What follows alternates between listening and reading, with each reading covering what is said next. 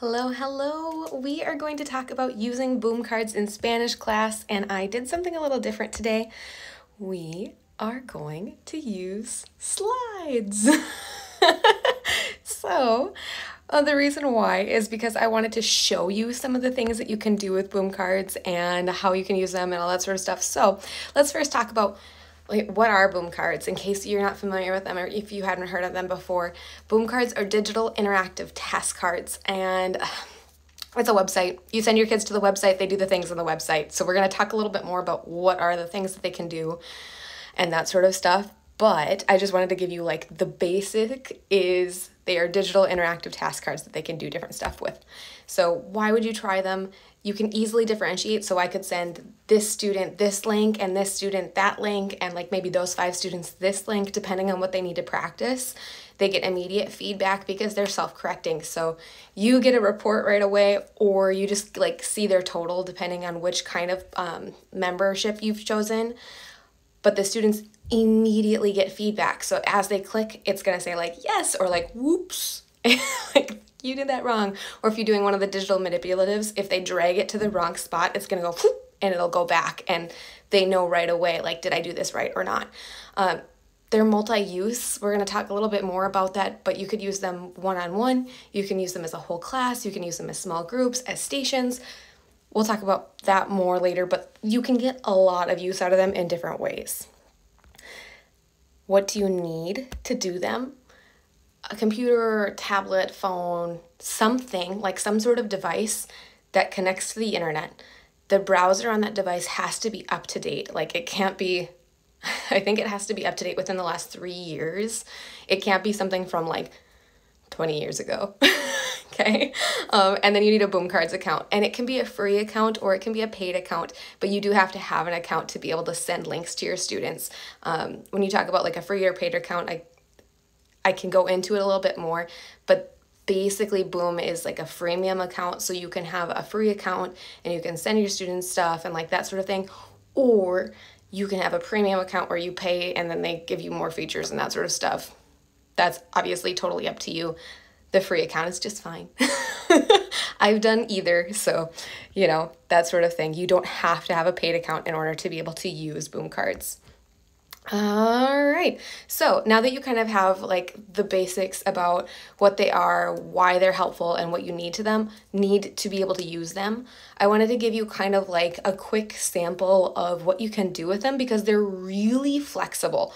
So first example that I have for you, and they're not in order, unfortunately, is just multiple choice. So this example is from my Hispanic Heritage deck that's like a trivia set. So they get a picture and then they just choose the correct answer from the multiple choice.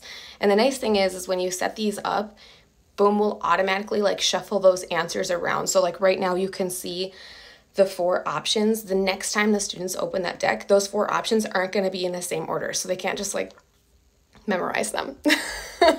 Okay, so one is multiple choice with just text answers. Another thing that you can do with them is multiple choice, but with pictures. So in this example, this is from my Jugar y los Deportes set. They listen to something that's happening, and then they're going to pick the picture that matches. So it's multiple choice again, but they're choosing images. And this is really helpful for like if you're doing clothing, well, it's really helpful for a lot of things. I'm sure you can imagine, if you're doing clothing or if you're choosing, like you've described a scene and I have to pick the right scene, there's a ton of things you can do with the multiple choice pictures. And just like I was saying with the other one, it'll shuffle those choices around. So if they get this card again in the future, if they're doing this set again, it's not going to be right in the same order.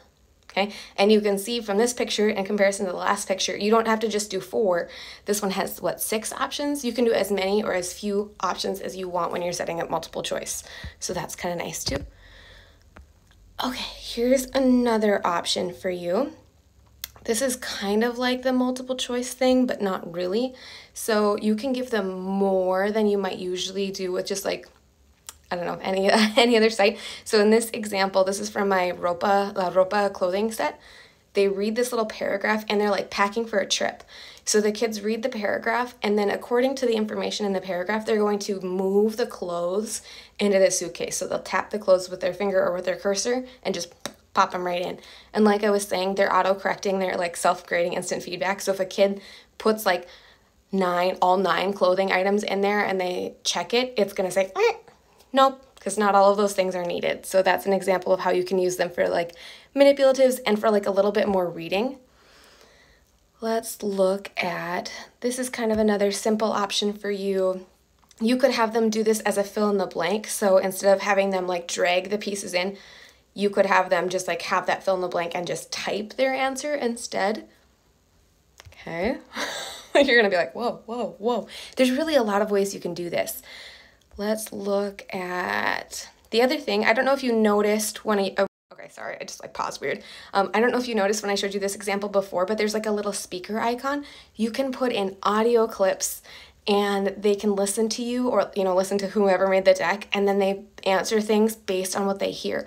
So in this example, they're listening to the person who's described and they're gonna click on the person. Here's another example with an audio where they listen to a question and then they look at the pictures in the calendar and they have to write a sentence based on what the question was asking and the information in the calendar. So like I said, there's a lot of ways you can kind of like use these to practice language skills, and hopefully as you're watching this, you're like, oh, I could do this, or I could do this, or I could do this. This particular example is from my era infinitive set.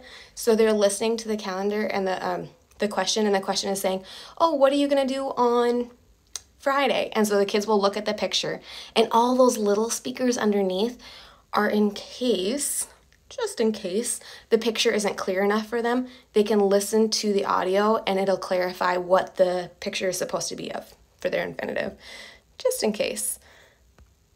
Then another option, so a lot of those are like really vocabulary and grammar heavy, but you can do them, you're not limited to just practicing vocab and grammar skills. So this example is from a story that I've written. And the focus of the story is telling time and like school supplies. So they read the story and there's a speaker, you can see in the top left corner there's a little speaker. They can listen and like follow along. And there's two versions of each of the stories. When I do them with my students, they can either just do the story, or I have another version that's like a story, and then after each question, or after each like page of the story, there's some comprehension questions, so you can really check for their understanding. Question really quick, it says, is it possible to make the students listen to a question and then they can record their answers as speaking activity? Unfortunately not. There's no speaking like a recording function involved. These are really useful for reading, writing, and listening, but it does not hit that fourth skill, unfortunately. You could, hold on, processing through an option. You could, as kind of like an extension activity, you could build a deck and have them like screencast using Loom or, any free app for them to be able to record and just talk over. That could be a good way to like extend it, but you wouldn't have to use Boom for that. You could do that with like slides or, I don't know, any tool where they create a project. So Boom wouldn't be my first choice for something like that. Okay. One other option I wanted to show you, so this was a reading example where they take like a short story and then they like will answer comprehension questions with it. I also will sometimes use it for culture. So in this example, this is from La Tomatina. The students are, again, they're reading and they're listening, but there's some more pictures to kind of support them because especially with novices, they might need a little bit more support. So for this example, they're just learning about La Tomatina, and then at the end, instead of doing like reading, question, once they get all the way to the end, there's some comprehension activities to say, okay, you read all this information and you heard all this information about this celebration. What did you get from it? And you can kind of check their understanding of the festival afterwards. Okay. I'm just going to check and see, did I miss any other questions? I know I answered that question about speaking skills. If you have questions while you're watching, feel free to drop them below so I can just help you understand and hopefully help you get some ideas for different ways you can use this tool in your classroom. If you haven't encountered it before, or maybe you have and you just haven't seen that this is an option for you, I wanted to make sure you knew that I have a set for you to try if you want, and it's perfect for this time of year. It's all in cognates. So if if you have to be gone for a day or something like that, this would be a really easy sub plan for you. You would just send them the fast pin and your students click on it and it pulls them right in. I will put the link to this deck in the description of this video. So if you're watching the replay, you'll tap the screen and then you'll tap up in the top left corner where the title of the video is and the caption will drop down. You'll just click the link that says like cognates. That's because that's the name of this deck. So that's an example for you to be able to try one of your own. You can make your own decks. You can use decks other people have made, and you can purchase decks. So there's quite a few different options for you when it comes to using them. If you are making your own and you're feeling kind of overwhelmed, I do have a tutorial on my YouTube channel and one in my free resource library that's a little bit more in depth. So if you are on my email newsletter and you get little notes from me every week, at the very bottom of the notes from me, there's a spot that says like, check out my free resources. That library has a full walkthrough of how I like to make decks. So if you're like, oh, this seems like a really cool tool, and then you sign in and you're like, I don't know how to use this tool, that would be a good resource for you as well.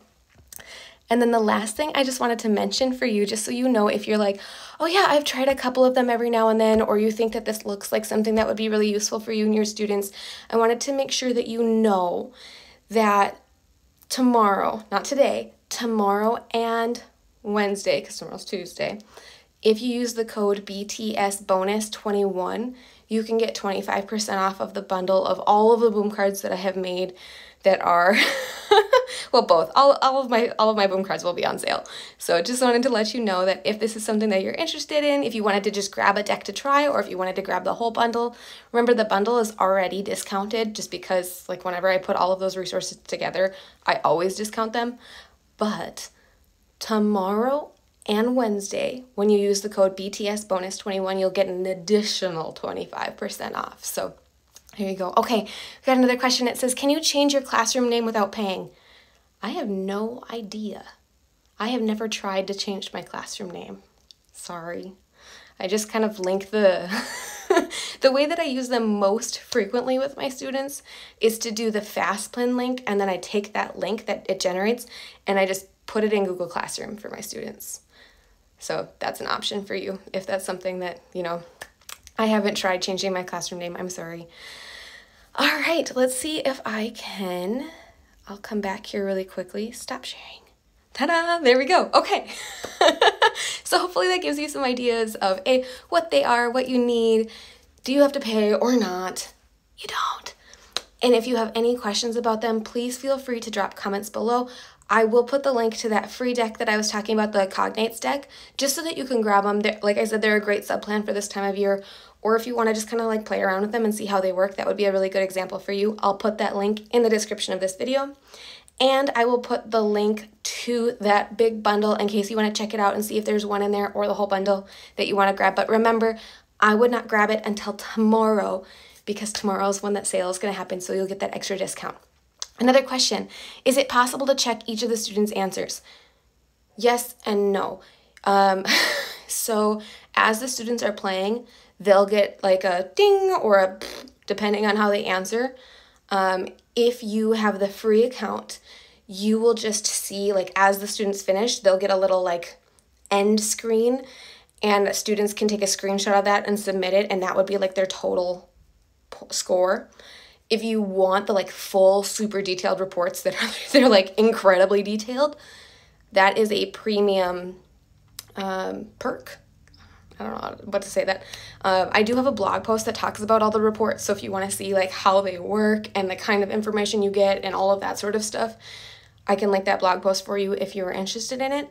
So yes, it autocorrects and self-grades, but if you want to see like the super in-depth report, that is a premium feature. So if you remember how I was talking about like free versus premium, it's just one of those things. So hopefully that answered your question. All right. I'm just going to check and see if there are any more questions. If you are watching and you have any other questions, feel free to drop them below and I will do what I can to answer them. I will say that Boom Learning has their own Instagram profile that's super helpful, but their YouTube channel is incredibly helpful, like tons of tutorials and stuff. And they have like a help desk FAQ thing on their website, FAQ.